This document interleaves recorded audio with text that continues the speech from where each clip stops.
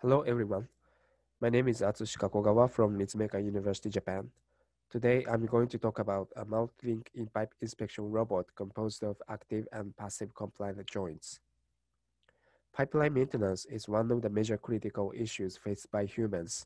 However, their replacement is costly and time-consuming if constructed underground or placed in high buildings. Therefore, robotic in-pipe inspections are attracting attention recently.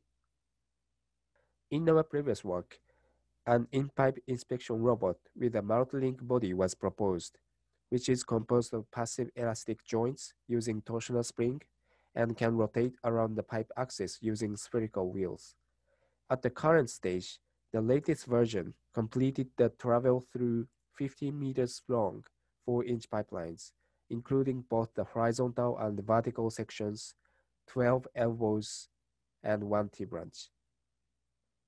However, there are many challenges to solve. For example, the current robot cannot pass through vertical T-branches, and it is impossible to travel through more than 15 meters long and more than 30 band sections due to the cable friction. Also, the rolling wheels tend to slip. One of the easiest ways to enhance a robot's adaptability to branch pipes is by providing an active degree of freedom at each joint. However, this leads to an increase in size, weight, and complicated system. So our idea is that the minimum number of an active joint for branch adaptations can only be one if other joint compliance and passivity are utilized.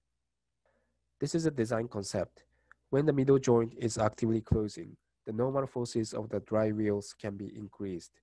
Similarly, the normal forces of the rolling wheels can be increased when the middle joint is opening. Therefore, we can increase the maximum static frictions and then avoid the slippage of the drive and roll wheels. Also, controlling only the middle joint angle make it possible to adapt to T branches, although we need to know the joint angle trajectory.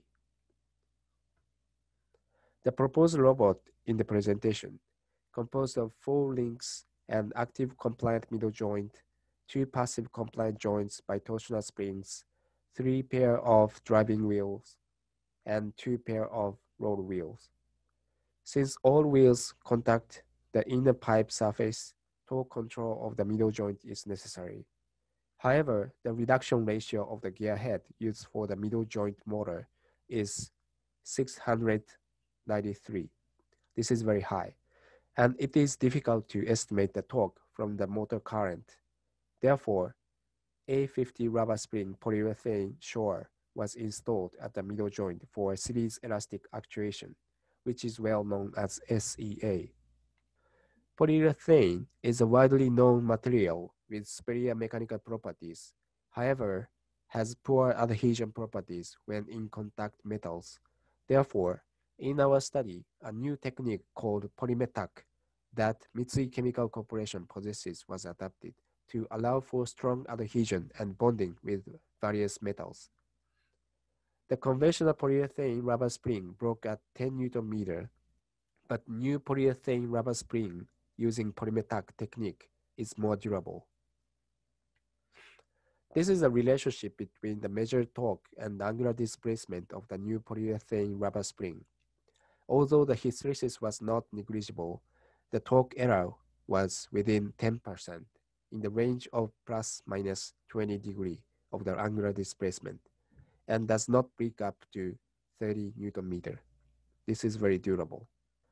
This is a control system used for the robot.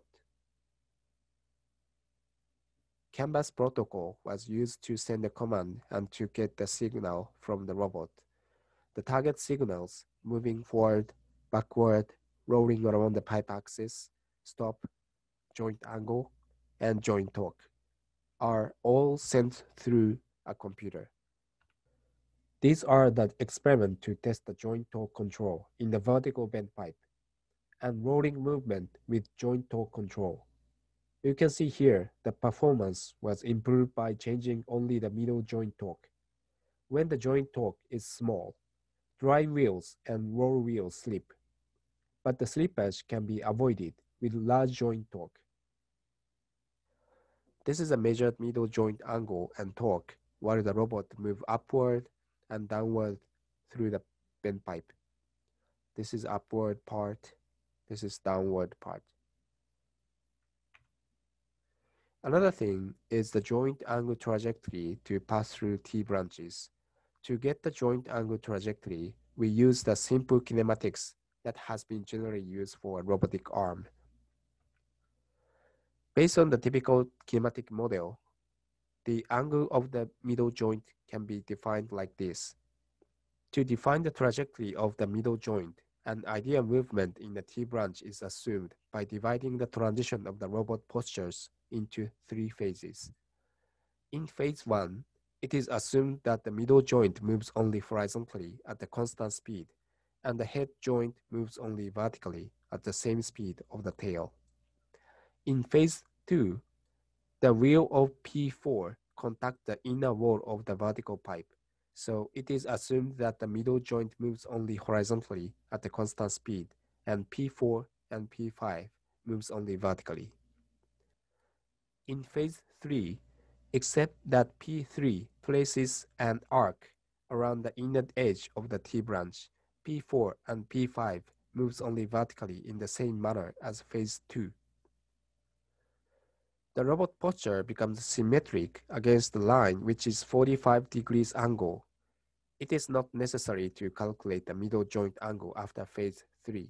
The angle can be retrieved by reversing the phases backward from the phase 3 to phase 1. This is a simulation result from phase 1 to phase 3. Right graph plots the ideal middle joint angle to pass through T branches. Calculating the kinematics in real time is time-consuming and not realistic for implementation. Therefore, the cosine interpolation is adapted to define the trajectory function of the middle joint angle. To test the performance of the joint angle trajectory control, we prepare two T branches. The first one is the case there is a wall ahead of the robot and pathway branches upward and downward against the travel direction. The second is the case there is no wall in front of the robot and the pathway branches upward and the forward directions. In both cases, the robot successfully travels through vertical T branches using the proposed joint angle trajectory. In this presentation, we propose a mechanism of an in-pipe inspection robot using only a single active and two passive joints that can control both angle and torque.